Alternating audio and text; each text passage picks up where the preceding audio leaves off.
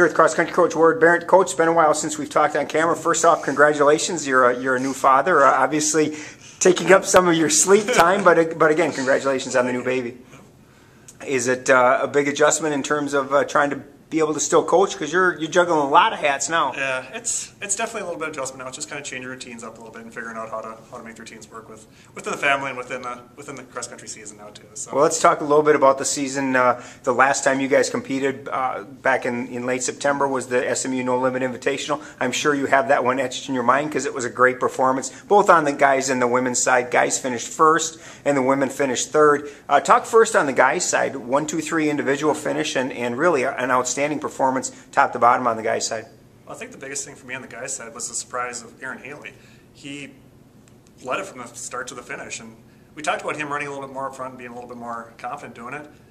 When you run a race, an 8K race in the front the entire time, that speaks to his confidence building and growing a little bit too. The other two guys, they tried catching him. They weren't letting him have it easy, and he was able to hold him off, and they all got good performances out of it. So. You know, it's really nice to see, because we've talked a lot about Peter Borash and Jake Traxler, and they've really been, you know, between the three of them, they've been battling for that top spot. And this week it was Aaron. The week before it was Peter. So you're getting that three. Those three are really kind of bunched together at the top for you. Yeah, and it's good to see that they're competitive with each other, but they're also supportive of each other too. Like, they know each other's tendencies on there.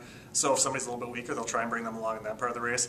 But they know at the end of the day, whoever runs the fastest is just going to help the team the most. And it's not a bad competitive with them, it's a really good competition within them. So. And on the women's side, Katie Stoltz led the way for the women, finishing second just by hundredths of a second. She ran a great race as well. Yeah, Katie's really been figuring out how to take control, and she needs to take control, and she showed it in that race too.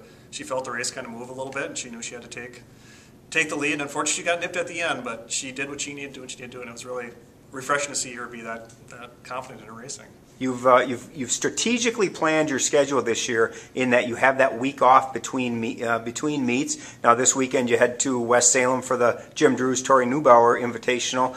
Everybody's going to be rested. Hopefully everybody's healthy. But talk a little bit about this weekend. Huge fields on both sides, so it's going to be a big race for both teams. And we can see a lot of conference schools too, which is going to be good for us because we haven't seen a lot of that yet. So we kind of know people are going to do it, but we're not quite sure yet. So it'll be good to see the conference. Unfortunately, the colds have hit us, a few people on the team, so we'll be a little bit banged up going into it, but we'll get a chance to really kind of feel it out and really run with some big dogs and just know what it's like to run in heavy competition again. You'll have 2 weeks then, a week off, and then the conference championship comes up in early October or late October. But talk a little bit about how you will gauge this race. Like you said, you get to see a lot of the conference schools. What will you take from that, and how will you then prepare for the MIC? I think, first of all, even before we gauge against conference schools, what we like to do is see if our kind of rest rhythm recovery cycle works coming into those meets. So we'll try something this week too, and if that seems like it works out pretty well, that's something we can take into the next part of it.